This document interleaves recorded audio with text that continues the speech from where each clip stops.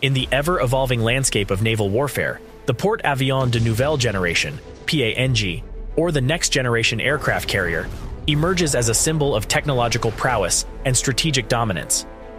In this video, we will delve into the fascinating world of PANG, exploring its innovative design, advanced capabilities, and the transformative impact it promises to have on future naval operations. Join us as we uncover the key features and potential of the PANG, shaping the way for the next generation of naval power.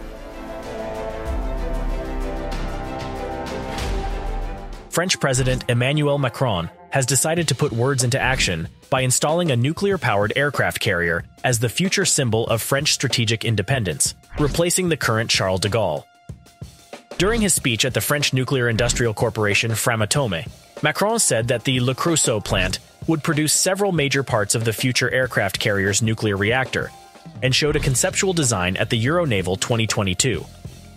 By doing so, Macron confirms France's desire to maintain its strategic independence. Porte-Avions de Nouvelle Génération, PANG, is a French term that translates to next-generation aircraft carriers. These carriers are the latest addition to the French Navy's fleet and are designed to replace the existing Charles de Gaulle-class aircraft carriers. The PANG is a significant upgrade from its predecessor, with advanced technology and capabilities that make it a formidable force on the high seas. The PANG is being developed by the French shipbuilding company Naval Group, in collaboration with the French Navy. The project was initiated in 2015, and the first carrier is expected to be operational by 2038. The PANG is designed to be a multi-purpose carrier that can perform a wide range of missions, including air defense, anti-submarine warfare, and power projection. The aircraft carrier is expected to be 300 meters long and 30 meters wide. His ship will be able to reach a full speed of approximately 27 knots and will have a crew of 2,000 people. One of the most significant upgrades in the PANG is its propulsion system. The carrier will be powered by two K-22 nuclear reactors, which will provide a significant increase in power and endurance compared to the Charles de Gaulle. The PANG will be able to operate for up to 50 years without refueling, making it a highly efficient and cost-effective platform. The PANG will also feature an advanced combat system that includes a new generation of radars, electronic warfare systems, and communication systems. The carrier will be equipped with the latest weapon systems, including surface-to-air missiles, anti-ship missiles, and torpedoes.